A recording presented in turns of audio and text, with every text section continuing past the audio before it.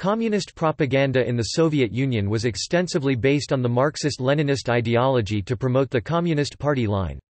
In the Stalin era, it penetrated even social and natural sciences, giving rise to various pseudo-scientific theories such as Lysenkoism, whereas fields of real knowledge, as genetics, cybernetics, and comparative linguistics were condemned and forbidden as bourgeois pseudoscience. The main Soviet censorship body, Glavlit, was employed not only to eliminate any undesirable printed materials, but also to ensure that the correct ideological spin was put on every published item. In the Stalin era, deviation from the dictates of official propaganda was punished by execution and labor camps. In the post-Stalin era, these punitive measures were replaced by punitive psychiatry, prison, denial of work, and loss of citizenship. Today a man only talks freely to his wife, at night, with the blankets pulled over his head," said writer Isaac Babel privately to a trusted friend. Theory of propaganda. According to historian Harris Sparks, "The Russian socialists have contributed nothing to the theoretical discussion of the techniques of mass persuasion. The Bolsheviks never looked for and did not find devilishly clever methods to influence people's minds, to brainwash them." This lack of interest, says Knez, followed from their notion of propaganda. They thought of propaganda as part of education. In a study published in 1958, business administration professor Raymond Bauer concluded, "Ironically, psychology and the other social sciences have been employed least in the Soviet Union for precisely those purposes for which Americans popularly think psychology would be used in a totalitarian state—political propaganda and the control of human behavior."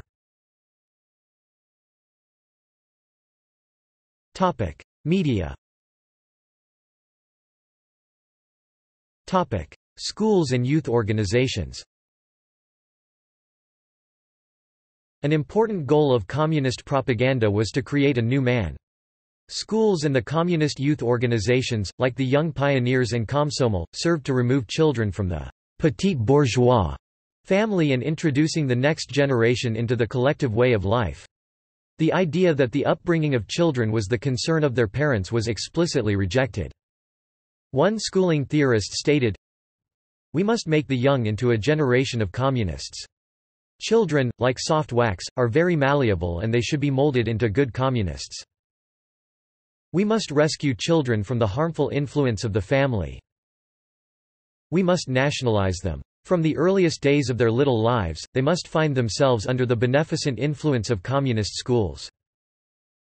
To oblige the mother to give her child to the Soviet state, that is our task. Those born after the revolution were explicitly told that they were to build a utopia of brotherhood and justice, and to not be like their parents, but completely red."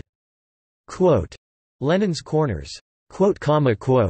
Political shrines for the display of propaganda about the god-like founder of the Soviet state have been established in all schools. Schools conducted marches, songs and pledges of allegiance to Soviet leadership. One of the purposes was to instill in children the idea that they are involved in the world revolution, which is more important than any family ties. Pavlik Morozov, who denounced his father to the secret police NKVD, was promoted as a great positive example. Teachers in economic and social sciences were particularly responsible for inculcating unshakable Marxist-Leninist views. All teachers were strictly prone to follow the plan for educating children approved by top for reasons of safety, which could cause serious problems dealing with social events that, having just happened, were not included in the plan. Children of socially alien elements were often the target of abuse or expelled, in the name of class struggle. Early in the regime, many teachers were drawn into communist plans for schooling because of a passion for literacy and numeracy, which the communists were attempting to spread. The Young Pioneers were an important factor in the indoctrination of children. They were taught to be truthful and uncompromising and to fight the enemies of socialism. By the 1930s, this indoctrination completely dominated the Young Pioneers. Radio.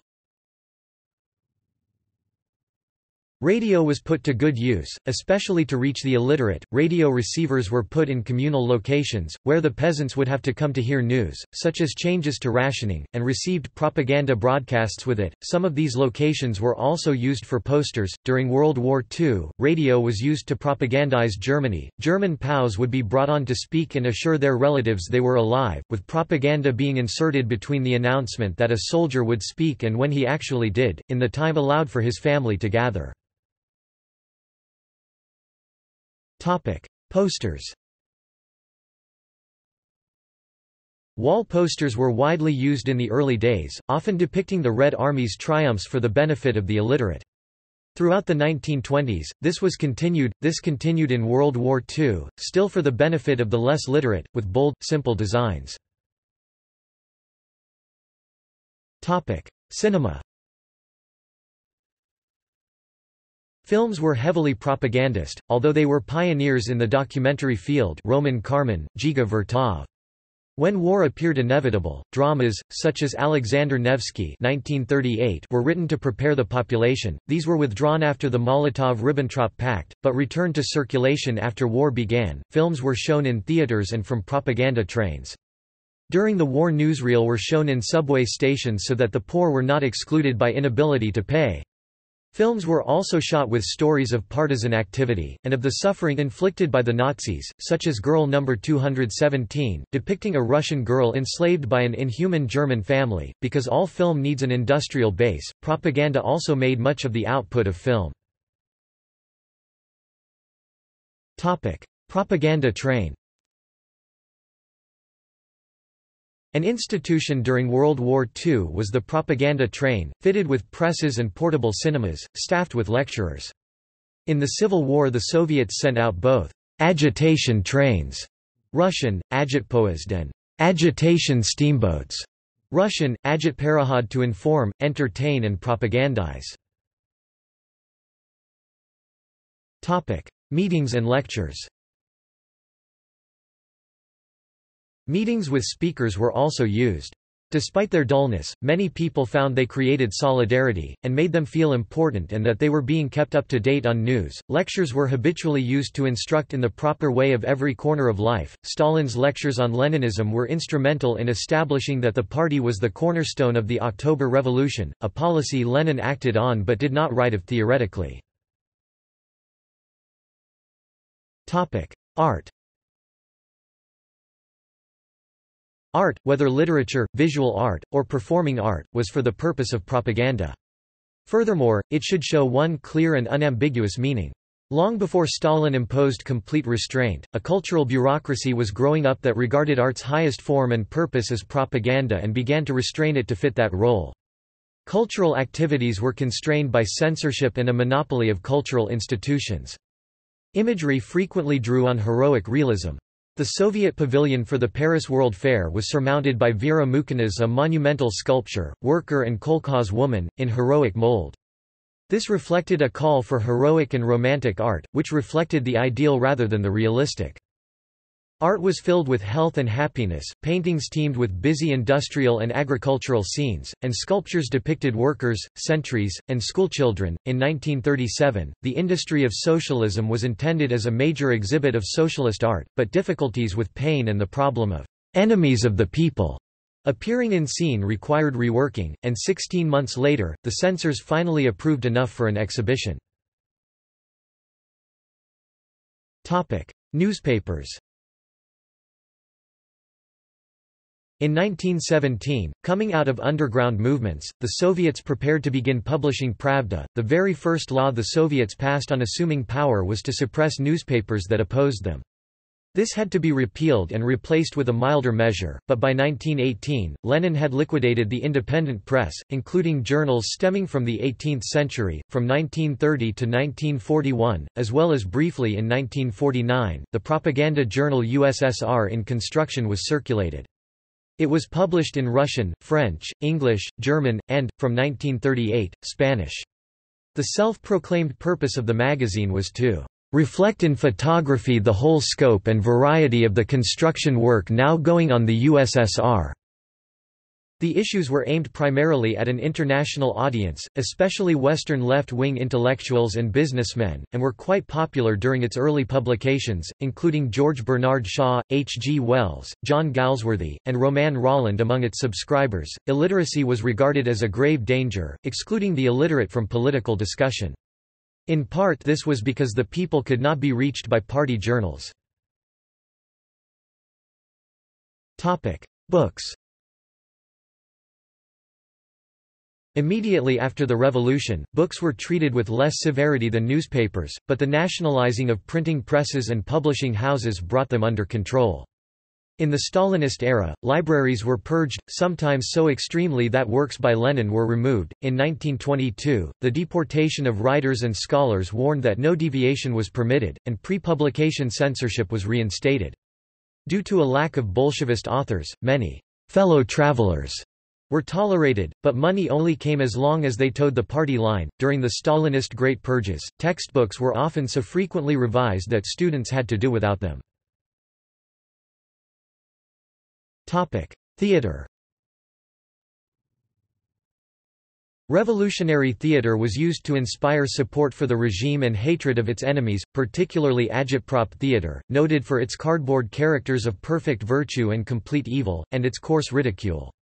Petrushka was a popular figure, often used to defend rich peasants and attack kulaks. Themes. New man. Many Soviet works depicted the development of a positive hero as requiring intellectualism and hard discipline. He was not driven by crude impulses of nature but by conscious self-mastery. The selfless new man was willing to sacrifice not only his life but his self-respect and his sensitivity for the good of others. Equality and sacrifice were touted as the ideal appropriate for the socialist way of life. Work required exertion and austerity, to show the new man triumphing over his base instincts. Alexei Stakhanov's record-breaking day in mining coal caused him to be set forth as the exemplar of the new man, and to inspire Stakhanovite movements. The movement inspired much pressure to increase production, on both workers and managers, with critics labeled wreckers. This reflected a change from early days, with emphasis on the little man among the anonymous laborers, to favoring the hero of labor in the end of the first five-year plan, with writers explicitly told to produce heroization. While these heroes had to stem from the people, they were set apart by their heroic deeds. Stakhanov himself was well suited for this role, not only a worker but for his good looks like many poster hero and as a family man. The hardships of the first five-year plan were put forth in romanticized accounts. In 1937–8, young heroes who accomplished great feats appeared on the front page of Pravda more often than Stalin himself. Later, during the purges, claims were made that criminals had been reforged by their work on the White Sea, Baltic Canal. Salvation through labor appeared in Nikolai Pagodin's The Aristocrats as well as many articles. This could also be a new woman. Pravda described the Soviet woman as someone who had and could never have existed before. Female Stakhanovites were rarer than male, but a quarter of all trade union women were designated as norm-breaking. For the Paris World Fair, Vera Mukina depicted a momensual sculpture, worker and kolkhoz woman, dressed in work clothing, pressing forward with his hammer and her sickle crossed.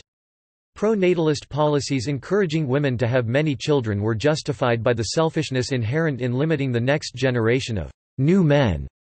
Mother heroines received medals for 10 or more children. Stakhanovites were also used as propaganda figures so heavily that some workers complained that they were skipping work. The murder of Pavlik Morozov was widely exploited in propaganda to urge on children the duty of informing on even their parents to the new state. Topic: Class enemy. The class enemy was a pervasive feature of Soviet propaganda. With the Civil War, the newly formed army moved to massacre large numbers of kulaks and otherwise promulgate a short-lived reign of terror. To terrify the masses into obedience, Lenin proclaimed that they were exterminating the bourgeois as a class, a position reinforced by the many actions against landlords, well-off peasants, banks, factories, and private shops. Stalin warned, often, that with the struggle to build a socialist society, the class struggle would sharpen as class enemies grew more desperate. During the Stalinist era, all opposition leaders were routinely described as traitors and agents of foreign, imperialist powers. The 5-year plan intensified the class struggle with many attacks on kulaks, and when it was found that many peasant opponents were not rich enough to qualify, they were declared sub-kulaks. Kulaks and other class alien enemies were often cited as the reason for failures on collective farms. Throughout the first and second 5-year plans, kulaks, wreckers, saboteurs and nationalists were attacked, leading up to the Great Terror. Those who profited from public property were enemies of the people. By the late 1930s, all enemies were lumped together in art as supporters of historical idiocy. Newspapers reported even on the trial of children as young as 10 for counter-revolutionary and fascist behavior. During the Holodomor, the starving peasants were denounced as saboteurs, all the more dangerous in that their gentle and inoffensive appearance made them appear innocent. The deaths were only proof that peasants hated socialism so much they were willing to sacrifice their families and risk their lives to fight it. Stalin, denouncing white counter-revolutionaries, Trotskyists, wreckers, and others, particularly aimed his attention at the communist Old Guard. The very improbability of the charges was cited as evidence, since more plausible charges could have been invented. These enemies were rounded up for the gulags, which propaganda proclaimed to be corrective labor camps, to such an extent that even people who saw the starvation and slave labor believed the propaganda rather than their eyes. During World War II, entire nationalities, such as the Volga Germans, were branded traitors. Stalin himself informed Sergei Eisenstein that his film Ivan the Terrible was flawed because it did not show the necessity of terror in Ivan's persecution of the nobility. New society. Propaganda can start a large movement or revolution, but only if the masses rally behind one another to make the images produced by propaganda a reality. Good propaganda must instill hope, faith, and certainty. It must bring solidarity among the population. It must stave off demoralization, hopelessness, and resignation. The Soviet Union did its best to try and create a new society in which the people of Russia could unite as one. A common theme was the creation of a new, utopian society, depicted in posters and newsreels, which inspired an enthusiasm in many people. Much propaganda was dedicated to a new community, as exemplified in the use of comrade. This new society was to be classless. Distinctions were to be based on function, not class, and all possessed the equal duty to work. During the 1930s discussion of the new constitution, one speaker proclaimed that there were, in fact, no classes in the USSR, and newspapers effused over how the dreams of the working class were coming true for the luckiest people in the world. One admission that there were classes—workers, peasants, and working intelligentsia—dismissed it as unimportant, as these new classes had no need to conflict. Military metaphors were used frequently for this creation, as in 1929, where the collectivization of agriculture was officially termed a full-scale socialist offensive on all fronts. The Second Five Plan saw a slowdown of the socialist offensive, this against a propaganda background of trumpeting the USSR's triumphs on the battlefield of building socialism.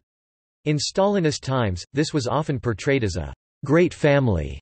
With Stalin as the Great Father, happiness was mandatory. In a novel where a horse was described as moving slowly, the censor objected, asking why it was not moving speedily, being happy like the rest of the collective farm workers. Kolkhozni Rabiata published bombastic reports from the collective farms of their children. When hot breakfasts were provided for schoolchildren, particularly in city schools, the program was announced with great fanfare. Since communist society was the highest and most progressive form of society, it was ethically superior to all others, and moral and immoral were determined by whether things helped or hindered its development. Tsarist law was overtly abolished, and while judges could use it, they were to be guided by revolutionary consciousness. Under the pressure of the need for law, more and more was implemented. Stalin justified this in propaganda as the law would wither away best when its authority was raised to the highest. Through its contradictions, when the draft of the new constitution led people to believe that private property would be returned and that workers could leave collective farms, speakers were sent out to clarify the matter. Production. Stalin bluntly declared the Bolshevists must close the Tsar-induced 50 or 100-year gap with Western countries in 10 years, or socialism would be destroyed. In support of the five-year plan, he declared being an industrial laggard had caused Russia's historical defeats. Newspapers reported overproduction of quotas, even though many had not occurred, and where they did, the goods were often shoddy. During the 1930s, the development of the USSR was just about the only theme of art, literature and film. The heroes of Arctic exploration were glorified. The 20th anniversary of the October Revolution was honored with a 5-volume work glorifying the accomplishments of socialism and, in the last volume, scientifically based fantasies of the future, raising such questions as whether the whole world or only Europe would be socialist in 20 years. Even while a majority of the population was still rural, the USSR was proclaimed a mighty industrial power. USSR in construction glorified the Moscow-Volga Canal, with only the briefest mention of the slave labor that had built it. In 1939, a rationing plan was considered but not implemented because it would undermine the propaganda of improving care for the people, whose lives grew better and more cheerful every year. During World War II, the slogans were altered from overcoming backwardness to overcoming the fascist beast, but continued focus on production. The slogan proclaimed, "Everything for the front." Teams of young communists were used as shock troops to shame workers into higher production as well as spread socialist propaganda. In the 1950s, Khrushchev repeatedly boasted that the USSR would soon surpass the West in material well-being. Other communist officials agreed that it would soon show its superiority, because capitalism was like a dead herring shining as it rotted. Subsequently, the USSR was referred to as developed socialism. Mass movement. This led to a great emphasis on education. The first post-mortem attack on Stalin was the publication of articles in Pravda proclaiming that the masses made history and the error of a cult of the individual. Peace-loving. A common motif in propaganda was that the Soviet Union was peace-loving. Many warnings were made of the necessity of keeping out of any imperialistic war, as the breakdown of capitalism would make capitalist countries more desperate. The Molotov-Ribbentrop Pact was presented as a peace measure.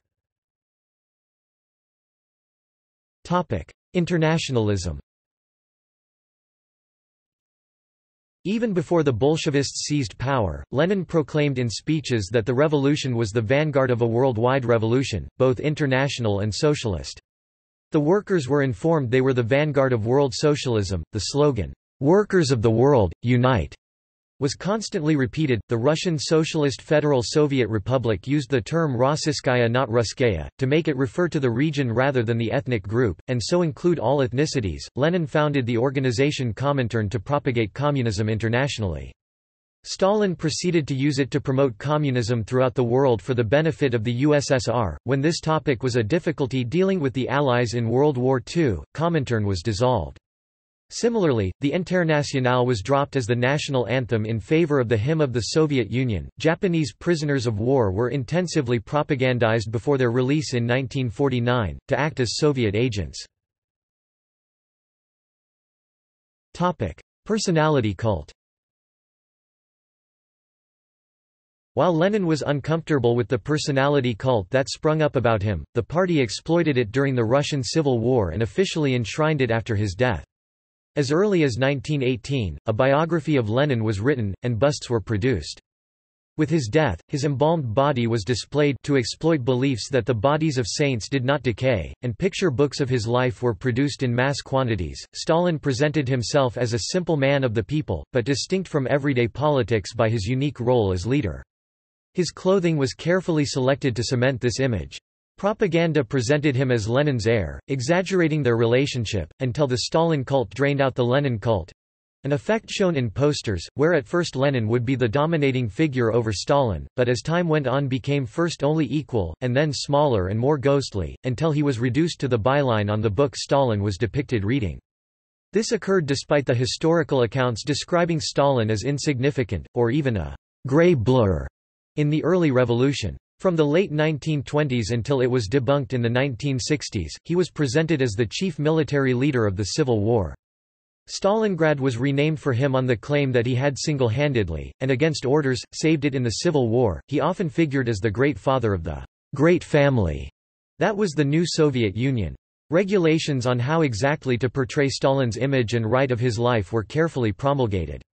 Inconvenient facts, such as his having wanted to cooperate with the Tsarist government on his return for exile, were purged from his biography. His work for the Soviet Union was praised in paeans to the light in the Kremlin window. Marx, Engels, Lenin, and above all Stalin appeared frequently in art. Discussions of the proposed constitution in the 1930s included effusive thanks to Comrade Stalin. Engineering projects such as canals were described as having been decreed personally by Stalin.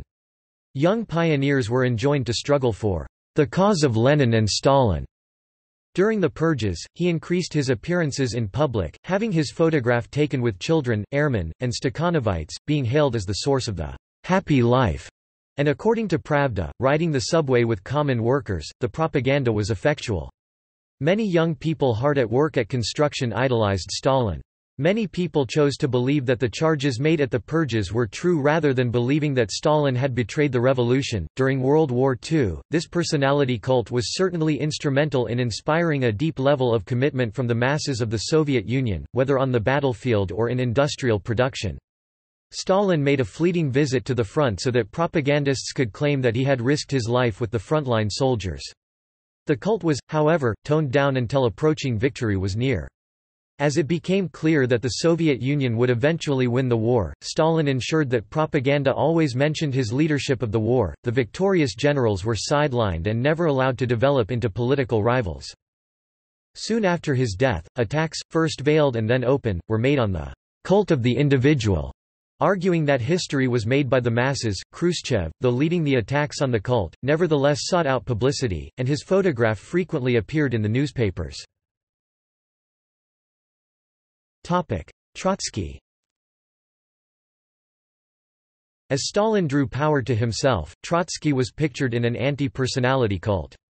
It began with the assertion that he had not joined the Bolshevists until late, after the planning of the October Revolution was done. Propaganda of extermination. Some historians believe that an important goal of communist propaganda was to justify political repressions of entire social groups which Marxism considered antagonistic to the class of proletariat, as in decossacization or dekulakization campaigns. Richard Pipes wrote, "A major purpose of communist propaganda was arousing violent political emotions against the regime's enemies." The most effective means to achieve this objective was the denial of the victim's humanity through the process of dehumanization. The reduction of real or imaginary enemy to a zoological state.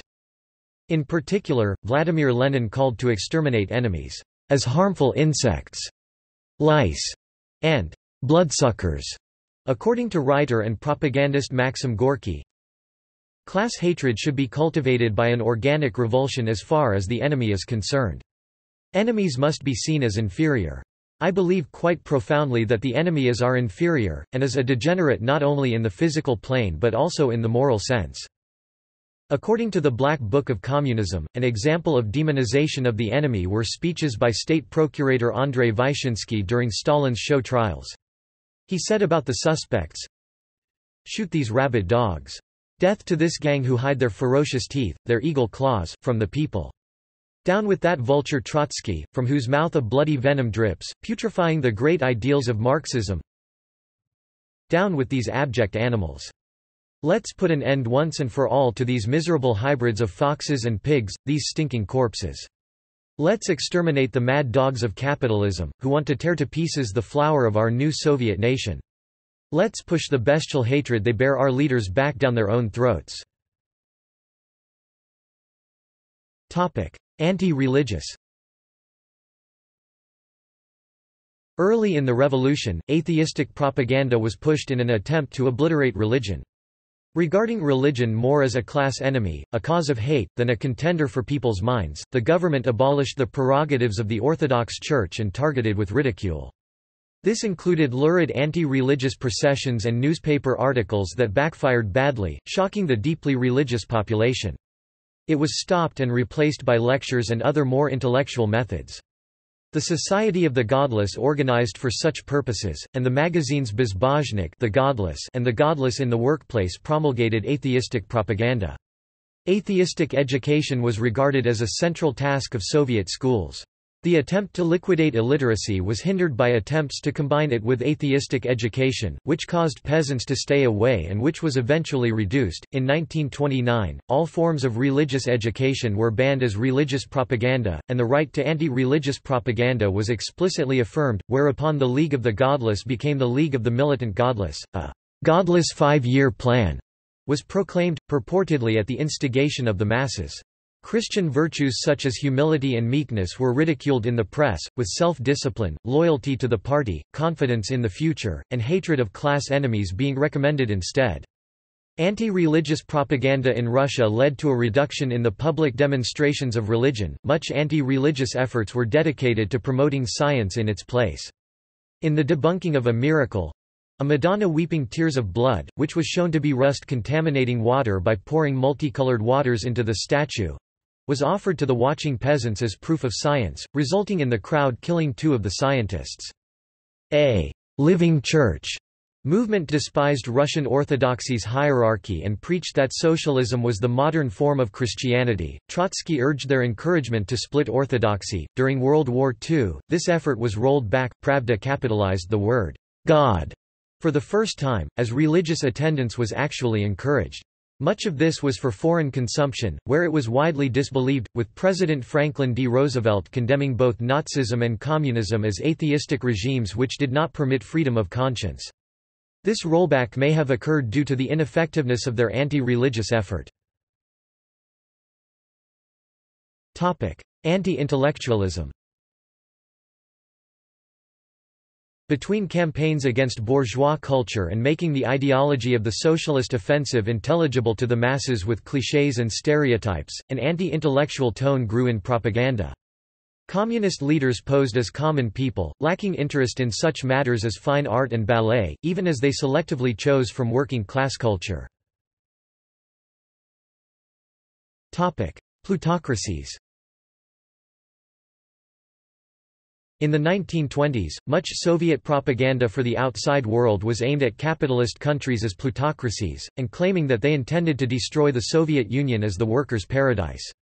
Capitalism, being responsible for the ills of the world, therefore was fundamentally immoral. Fascism was presented as a terroristic outburst of finance capital, and drawing from the petite bourgeoisie, and the middling peasants, equivalent to kulaks, who were the losers in the historical process. During the early stages of World War II, it was overtly presented as a war between capitalists, which would weaken them and allow communist triumph as long as the Soviet Union wisely stayed out. Communist parties over the world were instructed to oppose the war as a clash between capitalist states. After World War II, the United States of America was presented as a bastion of imperial oppression, with which nonviolent competition would take place, as capitalism was in its last stages. Anti-Tsarist.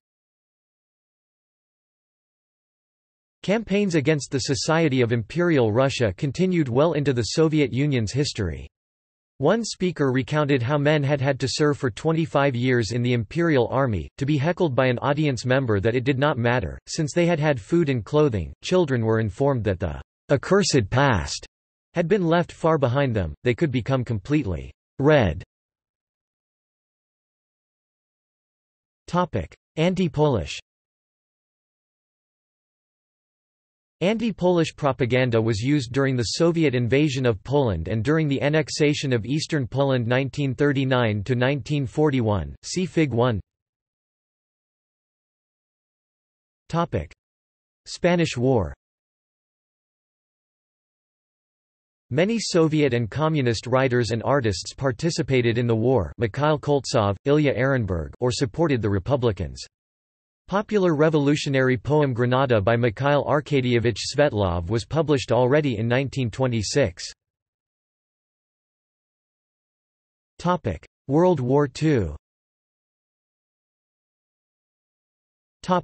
Pre-war anti-Nazi propaganda. Professor Mamluk and the Oppenheim family were released in 1938 and 1939 respectively.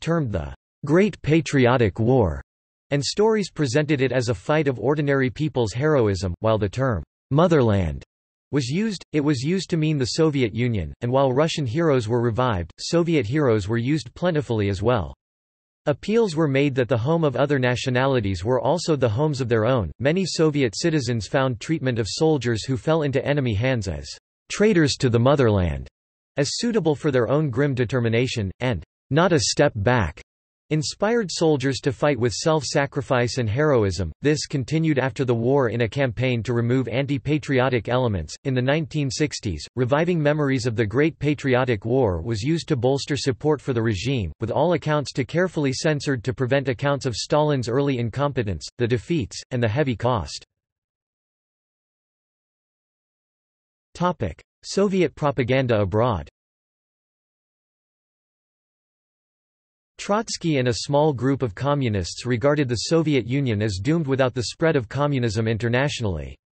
The victory of Stalin, who regarded the construction of socialism in the Soviet Union as a necessary exemplar to the rest of the world and represented the majority view, did not, however, stop international propaganda. In the 1980s, the CIA estimate that the budget of Soviet propaganda abroad was between $3.50 and $4 billion. Propaganda abroad was partly conducted by Soviet intelligence agencies. GRU alone spent more than $1 billion for propaganda and peace movements against Vietnam War, which was a hugely successful campaign and well worth the cost, according to GRU defector Stanislav Lunev. He claimed that the GRU and the KGB helped to fund just about every anti-war movement and organization in America and abroad. According to Oleg Kalugin, the Soviet intelligence was really unparalleled. The KGB programs, which would run all sorts of congresses, peace congresses, youth congresses, festivals, women's movements, trade union movements, campaigns against U.S. missiles in Europe, campaigns against neutron weapons, allegations that AIDS was invented by the CIA. All sorts of forgeries and faked material were targeted at politicians, the academic community, at the public at large. Soviet-run movements pretended to have little or no ties with the USSR, often seen as non-communist or allied to such groups, but were controlled by the USSR. Most members and supporters did not realize that they were instruments of Soviet propaganda. The organizations aimed at convincing well-meaning but naive Westerners to support Soviet overt or covert goals. A witness in a U.S. congressional hearing on Soviet cover activity described the goals of such organizations as to spread Soviet propaganda themes and create false impression of public support for the foreign policies of Soviet Union. Much of the activity of the Soviet-run peace movements was supervised by the World Peace Council. Other important front organizations included the World Federation of Trade Unions, the World Federation of Democratic Youth, and the International Union of Students. Somewhat less important front organizations included, Afro-Asian People's Solidarity Organization, Christian Peace Conference, International Association of Democratic Lawyers, International Federation of Resistance Movements, International Institute for Peace, International Organization of Journalists, Women's International Democratic Federation and World Federation of Scientific Workers. There were also numerous smaller organizations, affiliated with the above fronts. Those organizations received total more than $100 million from the USSR every year. Propaganda against the United States included the following actions: promotion of false John F. Kennedy assassination theories, allegedly using writer Mark Lane; discrediting the CIA, using historian Philip Agee, codenamed Pont; spreading rumors that FBI Director J. Edgar Hoover was a homosexual; attempts to discredit Martin Luther King Jr. by placing publications portraying him as an Uncle Tom who was secretly receiving government subsidies; stirring up racial tensions in the United States by mailing bogus letters from the Ku Klux Klan, and spreading conspiracy theories that Martin Luther King Jr.'s assassination had been planned by the U.S. government. Fabrication of the story that AIDS virus was manufactured by U.S. scientists at Fort Detrick. The story was spread by Russian-born biologist Yakub Siegel. Soviet Weekly was published in Britain. Sputnik was a monthly edited in Soviet Union in many languages, including English. Discounting and downplaying the extensive U.S. military aid contributions to the Soviets in World War II under the Lend-Lease Act, as well as the U.S.'s role in victory in general. See also Banderovtsi censorship in the Soviet Union, Cold War communist propaganda, Kukryniksi Nazi propaganda, propaganda in North Korea, propaganda in the People's Republic of China, propaganda in the Polish People's Republic, propaganda in the United States. References. External links: Soviet World War II propaganda posters, Soviet and Russian propaganda posters, a digital presentation of several issues of the propaganda journal USSR in construction by the University of Saskatchewan. Further reading: Elyel, Jacques. Propaganda, The Formation of Men's Attitudes. Trans. Conrad Kellen and Jean Lerner. New York, Knopf, 1965. New York, Random House, Vintage 1973.